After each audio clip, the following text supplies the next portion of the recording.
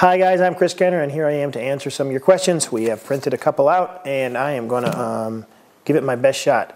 So here we go. In the interest of time, I'm going to give some fairly brief answers, and some of the stuff I may go in depth a little later, but here we go. Okay, first question is from Illusion1. It's a short question, but serious, and please be honest or PM me with your honest reply.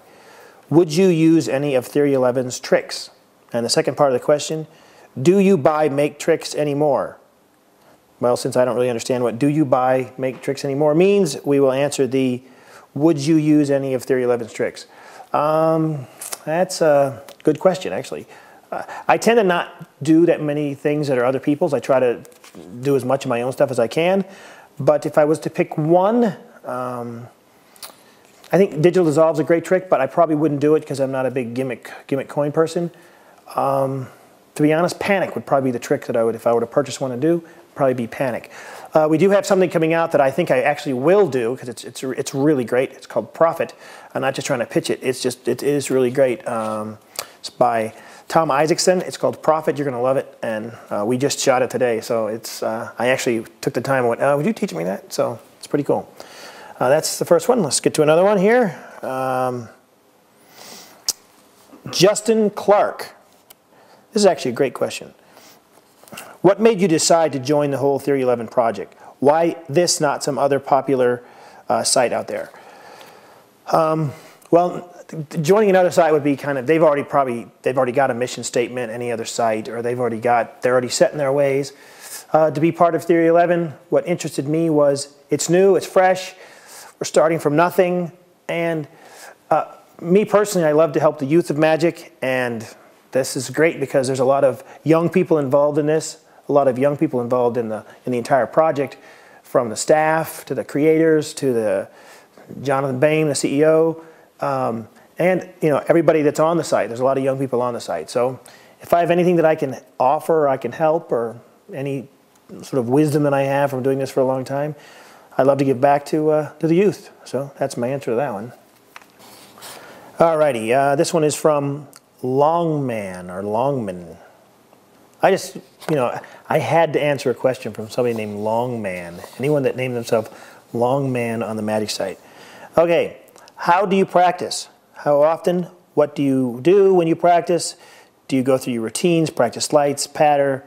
How often, for how long? Do you practice casually? What does a professional do to practice? What is the process? Well, for me, it's probably much different than someone that would be starting out in magic, because I would have done it different when I was younger. Now I practice a lot. I mean, I actually have a deck of cards in my hand 4 hours a day. I kind of carry them around with me all the time. And I practice everything from, it's very difficult, but I really do try to keep up with all you young guys with all these flourishes. It's very difficult because there's some pretty damn talented people out there. And I try to keep up as best I can. So I practice a lot of flourishes. At the same time, I do practice tons of technique. And for me, it's more about keeping my chops up, keeping my skill level up. So it's more of just practicing the basics and just practicing things that keep my hands in tune, keep myself going good, because my fingers, my chops are better than they've ever been. So I think that's kind of my secret to doing that. But I would never do a trick for the first time. Like when I worked at Illusions, I would never just learn a trick or come up with an idea and just immediately go start doing it at tables. I would kind of play with it a little bit first and then work on it. I was kind of a perfectionist, so I would wait a little bit before I had it in. It's hard to practice your whole presentation for nobody because you're not getting any feedback back from the people. So it's best to kind of do it as much as you can. And I have a difficult time doing tricks for friends. That's a tough thing for me. I'm rambling and this makes no sense, and I've answered the question already, so goodbye. Alrighty, Jim Bowman. C. Do you have an extra copy of Totally Out of Control?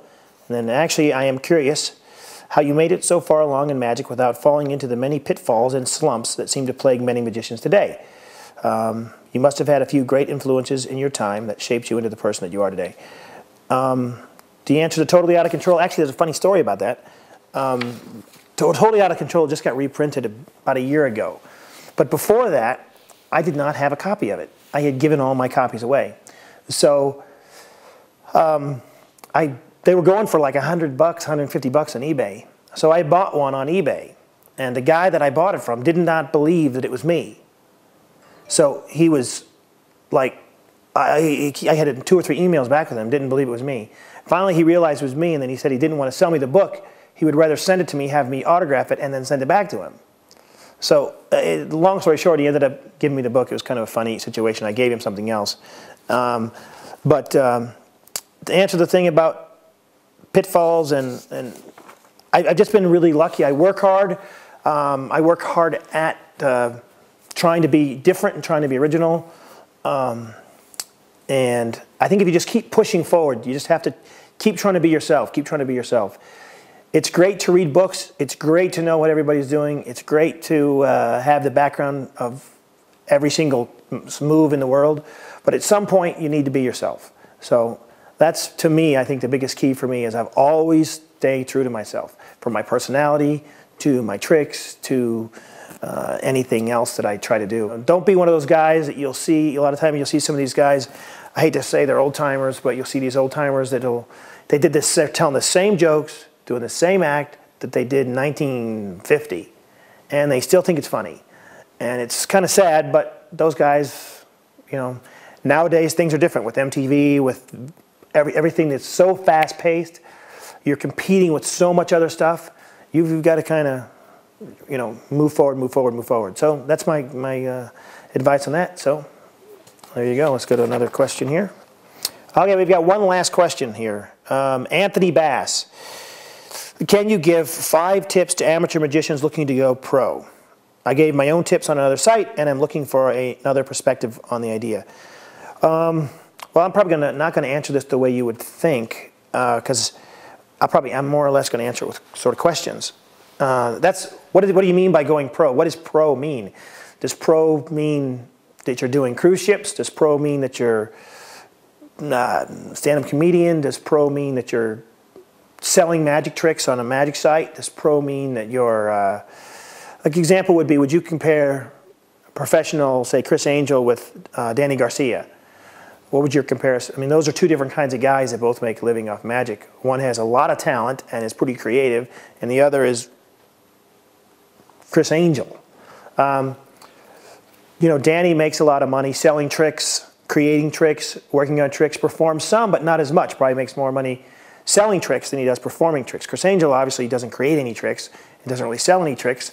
He sells, you know, like baby clothes with his name on it on his website. But, you know, he just is a performer on television. A lot of guys, like a guy that does cruise ships versus, say, Danny Garcia. You know, it's hard. It's an interesting question. Is what does pro mean? To be really professional, I mean, you just got to know who you are and know what you're trying to be. Are you really accept what you are, and that's what you are. Let's say that you're a professional magician who is doing standard magic tricks, not trying to be super creative, just selling themselves. You're a good business person, and you want to do magic tricks in your community, in your town. If that's what you are, and that you at least admit that and realize that, you know, your goal, that's a different answer to the question of if you're a guy want to be like Danny Garcia, or if you want to be like Chris Angel, or if you want to be the cruise ship magician. So the answer to that question is that's really got to be defined as to what exactly do you want to do. And if you can't really say you want to do them all, because it's not a lot of people can do it all. Not a lot of people can perform, can create, and can, you know, sell to magicians. So that's would be my answer to that. Just kind of, you really have to know what you really want. And then from there, it's another set of questions. So there you go. I hope you've enjoyed this little thing. And we're going to do it again probably with most of the artists. I'll probably definitely do it again. We'll try to get Wayne to do it. We'll get Danny Garcia. That'd be fun. He could do it in Spanish or something. I think it's gonna Garcia like my beads. Danny, if you're watching, I'm sorry. I love you, man. You're the best. You're not even a Theory 11 artist, but in our hearts you are. Danny Garcia. Rest in peace. He's dead now? I don't know. He's dead to me. Peace. West Side. He's dead to me.